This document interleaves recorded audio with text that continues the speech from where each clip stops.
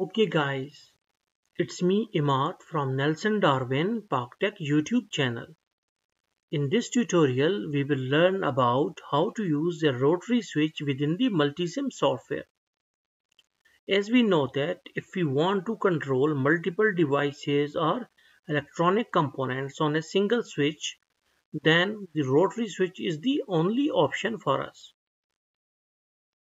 Okay, now we will start making our circuits. So we can go to our components and we will go to our electromechanical. Okay, and then we can see a lot of rotary switches like 4 position, 5 position and up to 8 position rotary switch. So we can take our 4 position rotary switch. So in this rotary switch you can see there is one moving connection and the others are the static connection. So whenever we used to click on this rotary switch, its moving connection will change its position, means that it used to connect with the next static switch. So to which static switch it is being connected, the circuit via this terminal is considered as the closed, or our device will be on.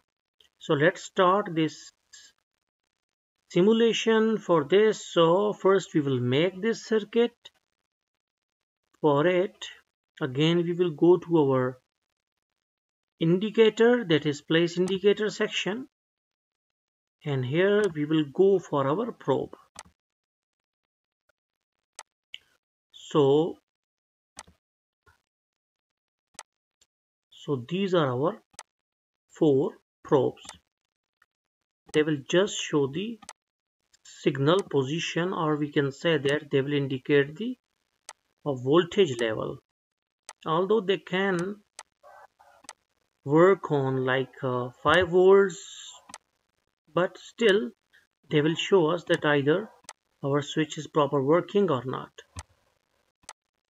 Okay, now we need to connect the other end of this rotary switch with the DC power, and that must be around 3 volt, not more than that. Although they can tolerate up to like 5 volts, these probes, but still we need to write just the 3 volt here. So we will convert it to 3, and now we will run our circuit.